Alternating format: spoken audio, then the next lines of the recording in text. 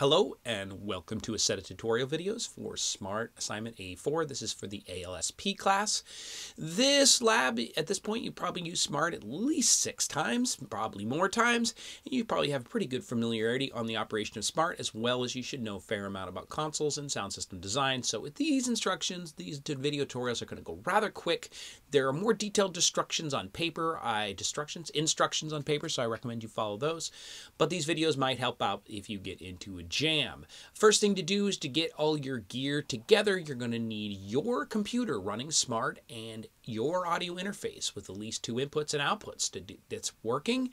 You're going to need a measurement mic, which I should have provided in the lab. It's normally found in a measurement mic is normally found in the Smaart rack, as well as the calibrator, because we're going to be doing SBL calibration in this lab.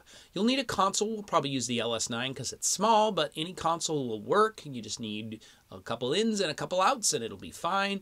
The processor, we are using a loudspeaker processor for this lab. You'll need the Smaart rack open and ready to go because the drive rack Venue 360 we're going to use just very simply, but we're going to use it. To get into the software and operate that thing, I recommend use the PC laptop. I'll talk about that in a moment, but you'll need to power up one of the Nescom Live Sound PCs. The older one is probably preferred. And then a pair of speakers, a main and a sub. VRXs is what the instructions say. It doesn't really matter. As long as your measurement microphone is not equidistant between them, you want to see at least 5 feet difference between the two. They should be, your mic should be offset because you want to do some time alignment. You don't want it to be perfect to start with. And of course, bunch of cabling, bunch of XLRs, power cables, and your aux cable because you're going to be using your phone as a sound source. To set this all up, power up the speakers, power up the mics, all that kind of stuff. Get your mic plugged into the audio interface. And cabling for the system is pretty simple. Your aux cable is going to drive audio from your phone into the console. You're also going to take the output of your interface and plug it into the console. That'll provide pink noise from Smaart. So using both your phone and Smaart as a sound source. And then the console output. It's really simple here. Left output of the console can go right into the Drive Rack 360. And the output of the Drive Rack 360, you're going to use output 1 is going to go to your main, and output 2 is going to go to your sub.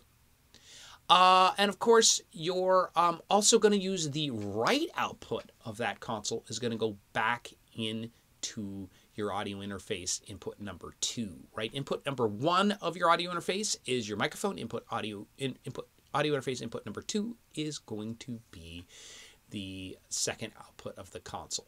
So pretty simple situation, a little bit more instructions here in detail. Get that laptop up and booted. And that second laptop, that second is the Nescom Live Sound. Here's the password and all that. And the only real key important thing is make sure you get the Wi-Fi on that laptop to talk to the Smaart Rack network. Otherwise, it won't see the Drive Rack software. I'm going to end this video right here, and I'll make another short one for Drive Rack setup in a second.